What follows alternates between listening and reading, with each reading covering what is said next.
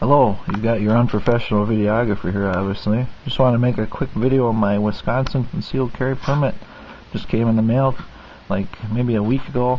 I ripped this open. I've had it laying around. When you get it, it comes with this form letter from the Department of Justice here in Wisconsin. Just a general form letter they give everybody. It says, "Dear Jack," Jack's my first name, so now everybody here knows. "Congratulations on your successful application for a license to carry a concealed weapon in the state of Wisconsin. The license is valid for a period of 5 years from the date of issue." Blah, blah, blah, blah, blah. And it says here, "Your license authorizes you to carry concealed manner, a handgun, an electric weapon, a billy club, or a knife, other than a switchblade." Well, I got some switchblades, so I guess I'm breaking the law, but which includes a butterfly knife. To lawfully carry a concealed weapon, you must have with you this license and photographic Wisconsin driver's license or identification card. These documents must be displayed to a law enforcement officer upon their request while the officer is acting in an official capacity within lawful authority. Blah, blah, blah.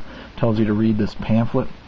They give you this little pamphlet here, concealed weapon license information, signed by our hero here, J.B. Van Hollen.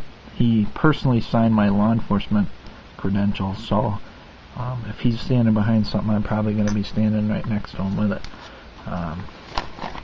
You open this pamphlet up, it gives you just a general shit, you know, how you get the reciprocity. If, let's say, if I went to Minnesota with my concealed carry gun, do they have reciprocity there? You know, if you use your weapon in self-defense, it tells you everything. You can't take it in a tavern, obviously. Can't take it in a government building. You know, if a business puts up a little sign that says, "Hey, you can't carry a gun in," like Taco Bell did here now in this state, I just simply quit eating at Taco Bell. There's plenty of other fast food places I can eat while I'm carrying my handgun, so I'll eat at Culver's instead.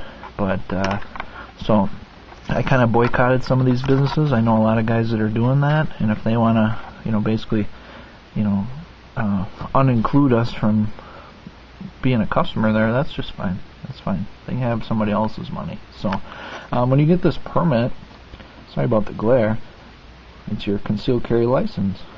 And you can see mine was dated 1/17/2012. It expires 1/17/2017. I don't even know if I'll be alive then, but at least I got it till then. It's $50, $10 a year. So for 5 years, that's a pretty reasonable deal if you ask me. And like I say, let freedom ring. And for $10 a year to carry a gun wherever I want to go, within reason, within the law, I'm gonna fucking let freedom ring. So thanks for watching.